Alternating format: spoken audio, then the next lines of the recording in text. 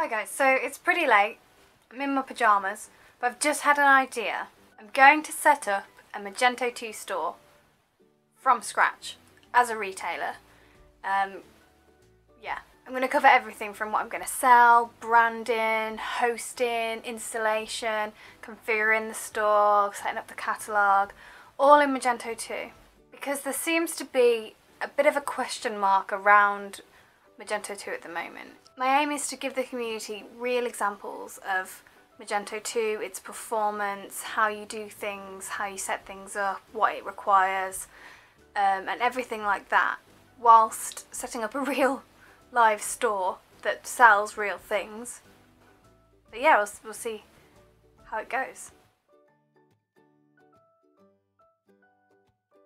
So it's the morning, and I still think it's kind of a good idea to start this Magento 2 store, so the first thing I need to do is figure out what the first thing I need to do is. Business name, what am I going to call my store?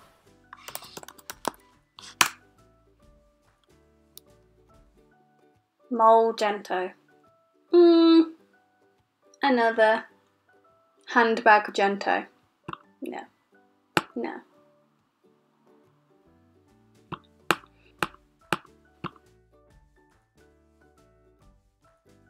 Okay, no. There's nothing on there. What do I like? I like stags. I've already got a stag logo that I use. I could just use that logo. So there we go. Half the job's done. I've got a logo. I'm just going to use the same one as was on my Magento YouTube channel. It's a pretty lazy way, but I've got my logo. Next up, the actual name. Magento. Kind of sounds like a strip club.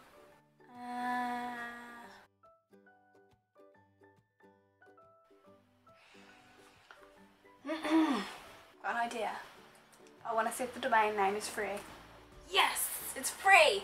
I'm going to buy it right now. Buying it. Where's my card? Okay, so I might have rushed into that one a little bit, but I've got the domain name, and it's somethingmajestic.com. But majestic is spelt wrong. It's spelt with a G. So it's something majestic.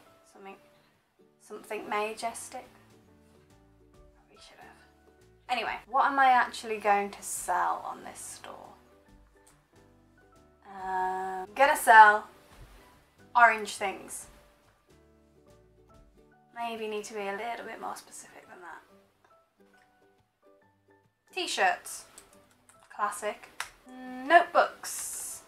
I love notebooks. So let's get to work.